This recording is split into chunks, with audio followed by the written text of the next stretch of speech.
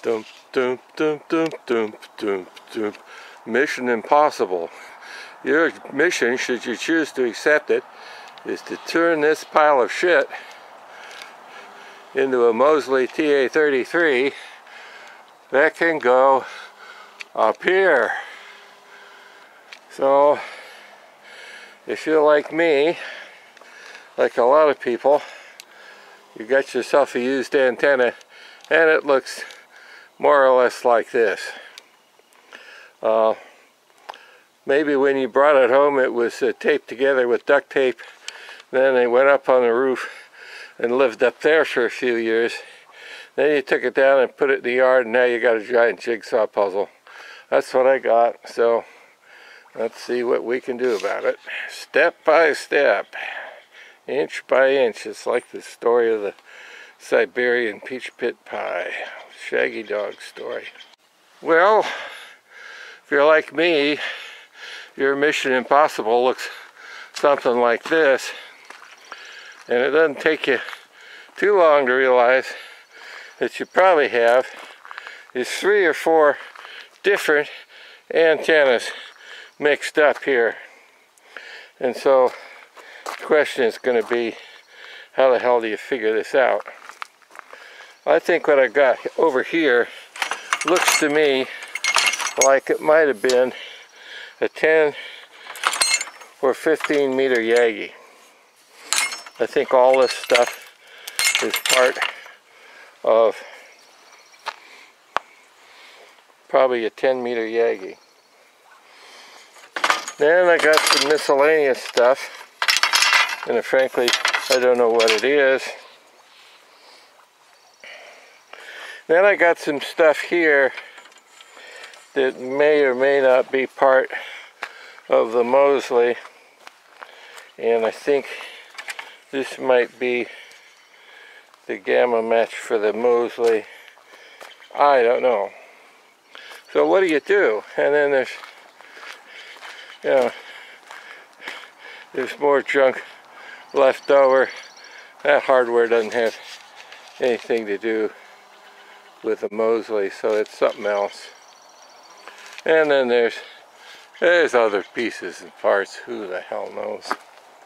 So the only thing I know to do is get the Mosley manual and take a look at each of the elements, how long they are, what they're made out of, how many pieces, and start measuring and cataloging what I have, putting it in a list, and then we start mixing and matching until we figure out what goes where.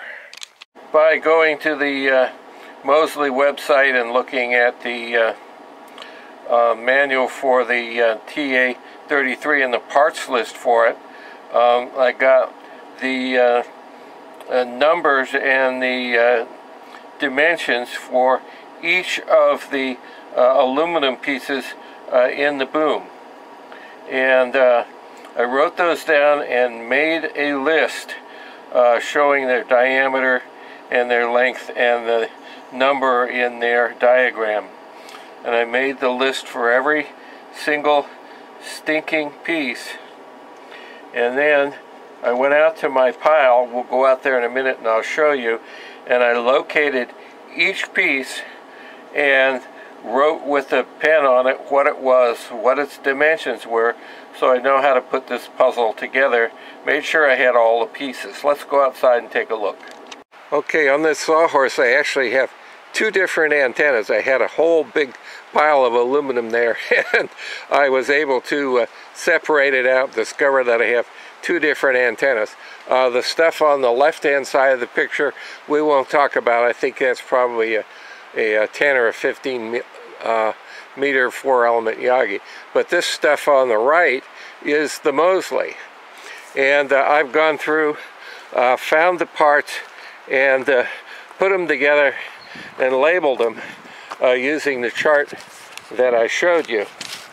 And so I found that we had 2 of these 6-foot center elements, and then there's 2 feet, 2 more extender elements, and then 2 more extender elements on the end there. So each element of the director and the reflector are made out of 1, 2, 3, 6 pieces. No, there's a center section and 2 extender pieces on each end. So 1, 2, 3, 4, 5 pieces for each element. So I found those, and each of those pieces has a number, and you know, I put them on there so I'd know what the heck they were. These all have to be taken apart and cleaned, and so that's one of the reasons I'm writing the numbers on them, so I can put them back together. Here's my boom, here's my plate, here's the element mounting piece that goes across, and then the driven elements, the radiators, the driven elements are in 2 pieces with insulators, so those are pretty easy to identify, and they mount on this plate with the insulators here and the elements going out that way. So we found everything, so that's good news. And the last pieces of the puzzle there are 6 tips about a couple of feet long that go out on the end of the traps, and I knew I had those. Those are in the shop. We took those off before we disassembled the traps. And from the Mosley literature, you can get all of the dimensions to put the antenna together.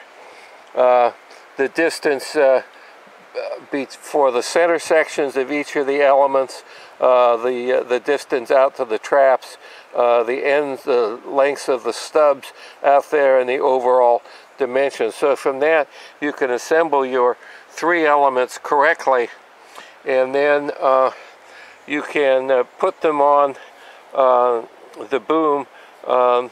Notice that the driven element does not go dead center. It's 5.5 feet from the director to the driven element, and it's or 5 feet 11, and 7 feet 11 from the driven element out to the reflector.